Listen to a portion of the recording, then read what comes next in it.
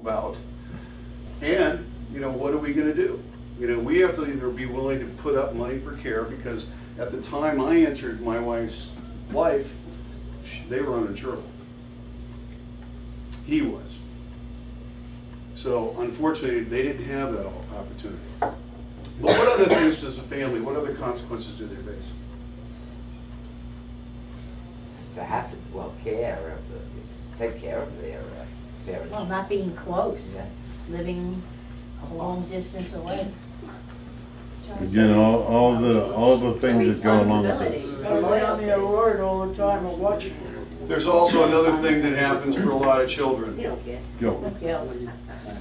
We don't have any guilt. Yeah.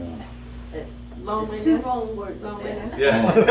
See? All right, she started. Finance. Okay, finances. Who cares? All right. Just put a dollar sign there. Throw me it in. All right. There we go. Okay. Isolation. Isolation. Isolated, Yes.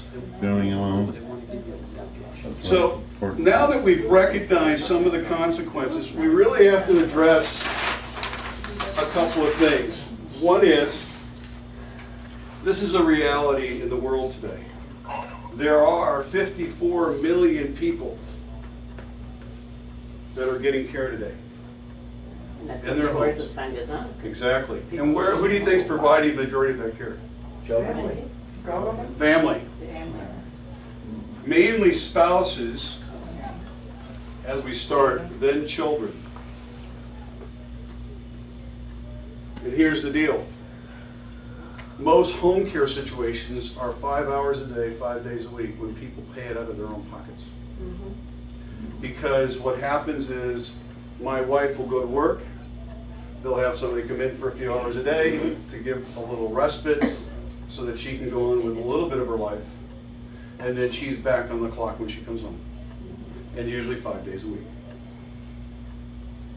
Usually around $24,000 a year is what it costs for just those 5 hours a day, 5 days a week. In home care. In home care. 24,000. Now that's not around the clock, so let's be very careful about that. That's just giving somebody a break for 5 hours a day, 5 days a week. That's it. So what are some of the solutions? Now, before I go there, I want to ask one other question. How many of you would like to live with your kids? Would like to live with your children? I don't see any hands raised. Yeah. Well, this one you'll like even better. How many of you are prepared to give all your money to your children today? One person. You're a brave soul. You have worked all your lives. You've invested most of your retirement, throughout your retirement. You've tapped into many different resources. And I really want to acknowledge you for being here today. It's about taking a look at something when it's not comfortable.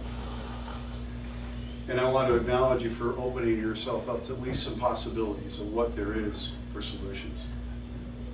I also would acknowledge you for those of you who might have some insurance right now. How many people have some policies currently? Great, that's a beginning. And I'm going to talk about different alternatives that we have. Even if you have coverage, there might be a way to add to or to tease out a much more comfortable situation for you.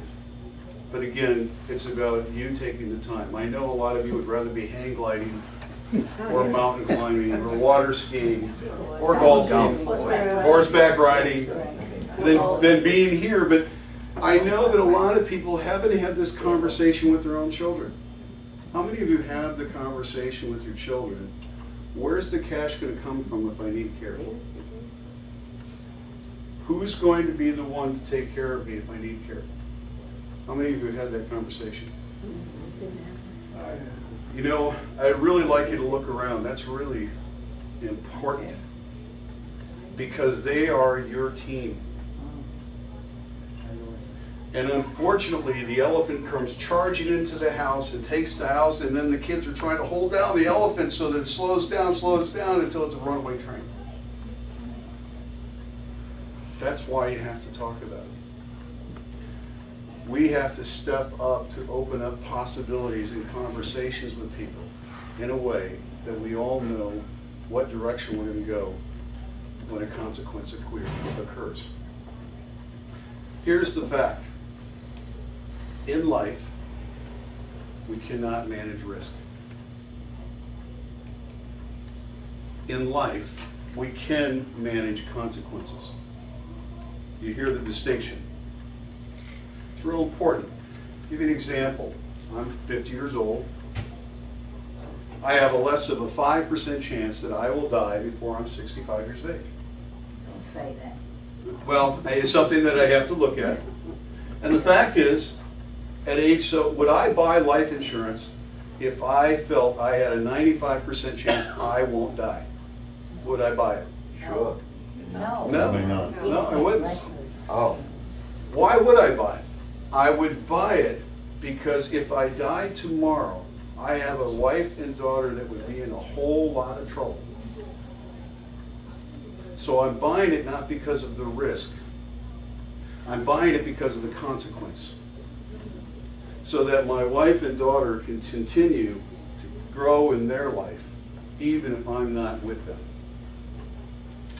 That's managing consequences. And so that's what we're going to do. Now there are 4 or 5 different ways we can do that. And as I said, is Cash4Care. And one of the topics we're going to talk about is insurance, but I'm going to talk to you about insurance in a different way. There are many different vehicles that an insurance policy is written. We have one that can be paid in cash, which means that whatever cash you receive from the carrier, you can spend it any way you want. You can pay anyone you want. There's hardly any claim forms. They just give you cash. If you want to pay your family member to provide the care or the person down the street, you can. Total choice is yours. Then there's a reimbursement model where you submit bills to a company.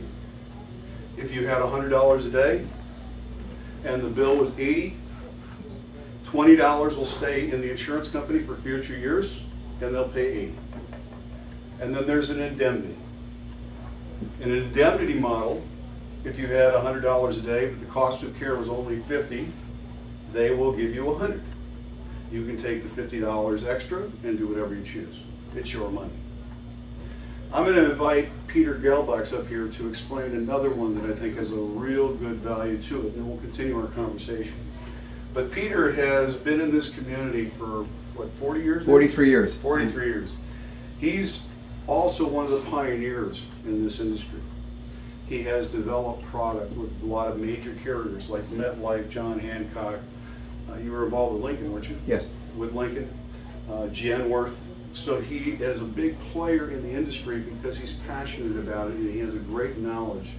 He's been written in local newspapers, including Miami Herald, as well as Bottom Line magazine. So we're very fortunate that he's here to share with us. So I'm going to invite Peter to come up and share a few words with you. Thanks, Greg.